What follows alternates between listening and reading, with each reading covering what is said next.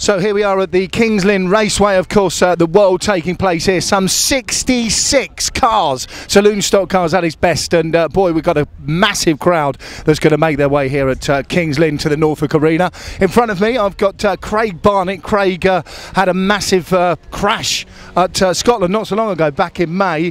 Just returned, but been in blistering form, haven't you? Yeah, been going alright since been back. Had a couple of wins and that, a few seconds, but this is the one we want tonight. Of course, I mean, you've never had the gold roof. I mean, you've been so close. Scotland last year, I think you were third, were you? Third last year. I've been twice up here last 2 times, so hopefully third time lucky for here. And I'm pretty sure that you must have a pretty massive boost of confidence in your head, being, I think, 6 times track champion out of 7 years? 7 out of 8. 7 out of 8, is it? Yeah, but hopefully, well, I don't really mean a lot. Well, help, but as anyone's race is one race and that's it. And of course you've got to ride your luck as anybody. You've got young Luke Grief at the front inside, you're on the outside. I mean, how do you think it's going to go in that first bend? Well, track conditions are wetter and just hopefully we get away, but like I said, there's some good men in the field to see how it goes, really. Well, we've certainly got the gold paint ready should you win the world, and we wish you all the best. But should you actually get knocked out of the world, who would you put your money on to win? Well, like I said before, there's a lot of good drivers, like it's Griefy and Samson at the front. A little further back, you got Aldous, my brother, Carl Waterfield, all good drivers. Everyone's got a good chance, like I say. But there's only one race. We'll see how it goes. Well, wish you all the best, and hopefully next time we'll be interviewing you, you will be the world champion. Thank you. So Luke Grief taking the top rankings for the world championship, inside front. How does that make you feel, Luke? I suppose a little bit nervous, but just see what happens after the first lap. And of course, sitting there on the front inside and looking in your rear mirror to see some top names behind you, surely that gets your heart pumping. Yeah, I mean, anyone on the grid can win it, but obviously the ones that are further up the grid are more likely, do you know what I mean, how they're in the world rankings and that, but just see how it goes, try and pull away from them. And let's look back to the world last year at Cowdenbeath. I mean, it was a fantastic race. Shane Brown took it. Is there? Did you recount that moment when there's something you could have done that you didn't to win? Yeah, I mean, it's easy to say after the race. When you're in the race, all you're thinking about is the other car. You're not really thinking about how many laps are left or anything like that. I mean, ideally, I should have knocked him out of the way, knocked him up the wall and won it, but he could have done the same to me earlier on when he caught me up, but he didn't. He raced fair. I think if it weren't for Kenny Purdy, I think I might have won it, but we can all say what we should have done and what we'll just try and improve and try and win it the next year. Of course, and looking at 2008, you won the British, you won the UK, you also won the ORCI Championship, plus of course a number of track championships. This year, 2009, won the English Championship and the World Masters. I mean, they are some titles, but surely gold is the one. Oh yeah, gold is the one. Though I'm really proud of, proud of myself for winning them ones. But I mean, the world is the biggest one, definitely. And with the greatest of respect, with all those titles that I've just said, things haven't gone as well as they have for you of late, have they? No, I mean, it's obviously when you're starting at the back with, when you get a roof grade championship, you're starting off the back, it is a lot harder to get through the grid. But I mean, as long as you're getting no issue as much, but you're still scoring a lot of points and that, which is always good and always seems quick, so that's the main thing. A young gun that possibly could win the World Championship, Luke Grief 219, best of luck. Cheers, thank you very much. So another driver that is very fast on the shell is Lee Sampson, 428, used to do mini stocks, I believe won the national here, when was that? 2007. So obviously very experienced on the shell. You're there, second inside, Luke Grief in front of you. How do you fancy your chances today? Well, it's got to be as good as anyone else's up the front there, so hopefully we get the brakes, we're away. I mean, that's the thing with the saloons, isn't it? You know, if you're there after the 5 laps that have just gone, you're in for a good chance, aren't you? Well, that's it. Usually the first few laps is where the mayhem is. If you can get through that, you'll be away. And your brother, a little bit further back, but surely that's a help when you're doing stock cars, is it? Yeah, he'll be all right. He'll come through. He's got a new engine in, so he'll be all right. And what about you? Because your car's looking great. You've repanelled it. Obviously, there's a lot of pride goes into these cars because you put the time in, make your car look nice, just for them to be battered. Is that really worth it? I like to think so. I wouldn't do it otherwise. Okay, well, you could have a major title and a gold roof by this evening. Yeah, let's hope so. Thanks a lot. So Shane Brown, 2008 world champion, had a terrific battle at Cowdenbeath 2008 for the world title with none other than Luke Grief, and he's pretty close to you on this one as well, isn't he? He's on the front row, I think, isn't he, on pole? That's it, he's on front pole. I mean, he's a good little driver. Obviously, you're a blooming good driver to be able to win the world last year. I know you've got a borrow car here because obviously you sold your last car. Will that make a lot of difference for your mindset in the world tonight? I'll be lying if I say I didn't want to win it, because we all want to win it, don't we? You know that. But I suppose it's a bit of like I don't know. I'd like to win it, but I'm not really that bothered, to be honest.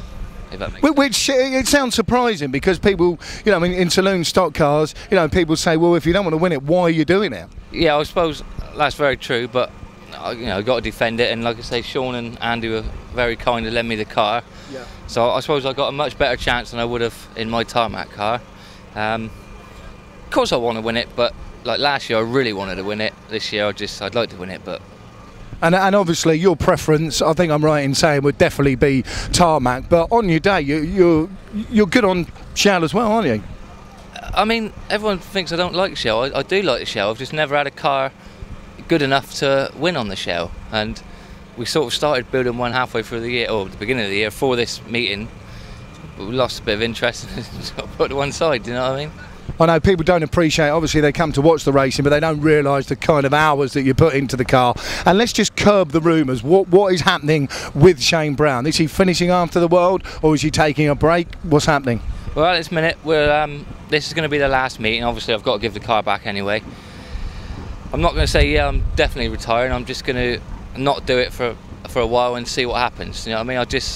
At the minute, I'm just think there's more to life than going round and round in circles. Shane, do me a favour, if you are in the lead and you have got one lap to go, do win it, won't you? I'll try. So another driver that's been pretty consistent on picking up points is Jamie Clayton, third inside. I think I'm right in saying he's probably your best position for the world, isn't it? Yeah, on my local track as well, hopefully do well, just try and ride them first few laps out. Yeah, I mean, that's the thing. The first few laps, we all know in stock cars that there's going to be a lot of crashing. There are going to be people that come out of the races, and if you can ride them first sort of 5 or 6 laps, then you know you're in for a pretty good chance, don't you? Yeah, you should be. Depends, you know, back markers, things like that. If there's a stoppage, you never know. You could be miles down, get a stoppage, you can soon be back up there. That's it. I mean, sometimes there could be up to 5 stoppages in a race. It's just nobody can tell. So you raced the first time. Was it here at Kings Lynn in this car? Because I know it's quite new to you, isn't it? Yep.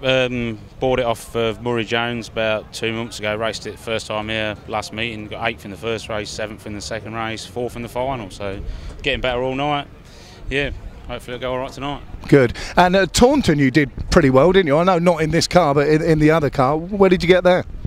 Started 26th on the grid and got up to 7th. Car was going well. I was hoping there was going to be a stoppage, but it didn't happen. So I could have probably picked up another couple of places, but yeah, had a good result really. So no major titles, but obviously you've managed to keep. No, that's it. There we are. Confidence from Jamie Clayton, showing the Jamie Clayton shirt as well. We wish you all the best. Thank you, mate. Cheers. So Gordon Alexander, 71, third on the outside, certainly a blister in form. I mean, Gordon used to be known in the red colours for many a year. Had a little bit of a break, obviously, because your son Dean started racing. Felt you needed to be out there yourself. Changed your colours, changed your luck, won the British. What about tonight then? What do you think? Oh, we're just here to try and win this one as well. I mean, do you have a preference between tarmac and shale? When the car's going well on shale, I love the shale, but it just differs so much. Sometimes you're out there, it's wet shale and you kind of get any drive. Other times it's dry and it's as good as tarmac. I mean, I think that's the thing with the Scottish especially, that they don't race as much as sort of the people in this area do. So therefore, some people may say that the Scottish have got a disadvantage. But of course, if it is dry, you can drive it the same as if you were going to drive it on Cowdenbeath. Is that right? I would think it is. A lot it's down to practice, but at the end of the day, you've got 4 wheels, you've got a steering wheel, you just try and drive as best as you can. And this season things really have gone very well for you, haven't they? We seem to be having a new lease of life, if you call it that. Aye. So let's get this story in perspective. You decided to give up, or was it that you were moving to one side to give Sundin a chance? Well, I was wanting Dean to try and do a wee bit better, and I was going to spend a bit more time with him. But then the wife obviously wanted me to race when he was on the track and just give him a bit of support. But to be quite truthful, I think it's about time that I just concentrated on him and tried to get him to enjoy it a bit more, and as much as I have over the years. I mean, it is a great enjoyment. It's a great buzz up there and watching your son race. Does that give you more enjoyment than you racing yourself? No, because I still enjoy racing myself. I mean, I've loved it for years, but I would say I do enjoy it when Dean's racing as well. Aye. Okay, well let's look on you. Obviously, you haven't won the world. You've won a number of titles, but it would be nice to take the gold roof back to Scotland, wouldn't it? It would be lovely, mate. Aye. And we wish you all the best. Make that happen. Thanks, Andy. So another driver that's been in the thick of things of late, David Aldous. You're back, well, fifth inside. I mean, that's not too bad, is it, for the world? Yeah, that'd be alright. Want to give a bit of a push and see what happens?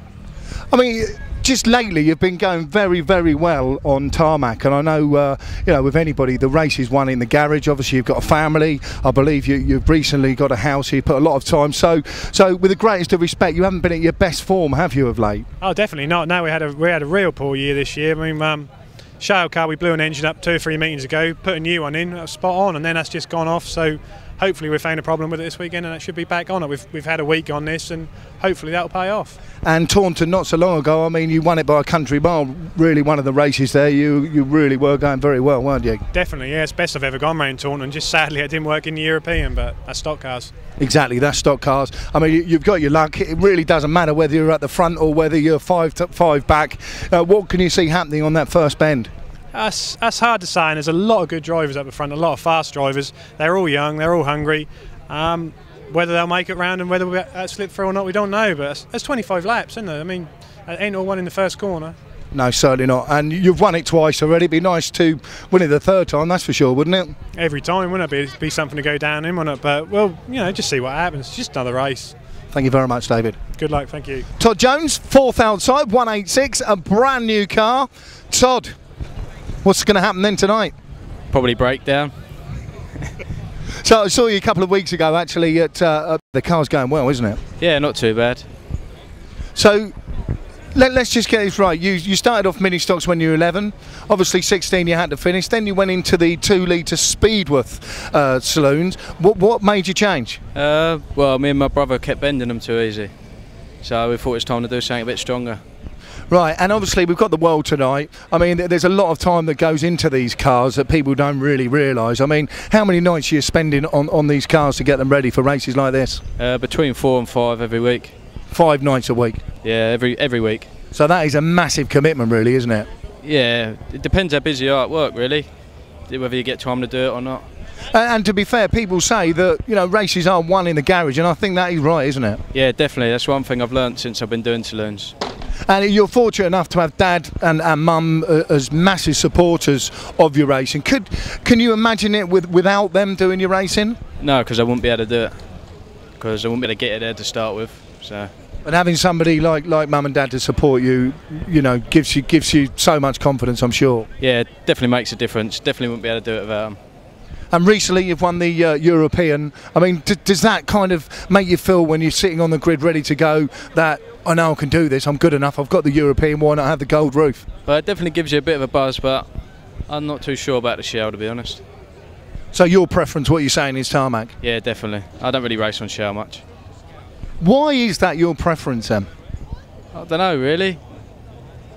I don't like getting my car dirty. Yeah, because you always turn up with a fine looking car, and that is a fine looking car. Best of luck, Todd. Thank you very much. So Andy Santry's 369 right in the back of the grid. We have interviewed the top 8 people, Andy. The reason we're interviewing you, I know you're right out the back, and obviously you've just got into the grid, but the reason I'm interviewing you is it right, let's curb rumours, that this will be your last race meeting? Yeah, that's exactly right. I've been doing racing sort of nearly 10 years now. A lot of time and effort goes into it, and it comes a point in time where your family grow up, and I've got a lad by the name of Ryan who's going to start racing very shortly. So you're saying, Ryan, how old is Ryan then? Well, he'll be 16 in November, so I'm hoping that we're going to get a car ready and that he'll be racing at Mildenhall or Kings Lynn, I think it is, in December. So obviously it comes a time we'll have to move aside to let my lads do the racing. Right, okay, and I understand you've got a young lad as well, Liam. He's going to be doing the racing as well, is he? Yeah, you're exactly right. He's going to be doing mini stocks. In fact, we took it out for a practice, the mini stock, last week to Mildenhall, and it went well. And my next race meeting, should I have carried on doing the racing, would have been the National on September the 12th at Mildenhall. And obviously I feel it totally unfair for me to be racing when it's my son's first race. So I want to be behind my lads, really.